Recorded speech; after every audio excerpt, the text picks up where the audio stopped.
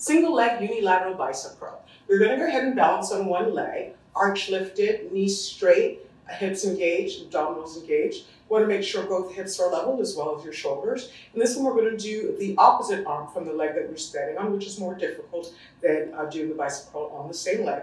You can hold on to 2 weights or one. Holding on to one weight is slightly more difficult than 2. Then you're going to go ahead and perform your bicep curl, making sure, of course, that the shoulder doesn't tip forward when you're lowering or lifting the weight, or rotating your torso, or sitting on your hip.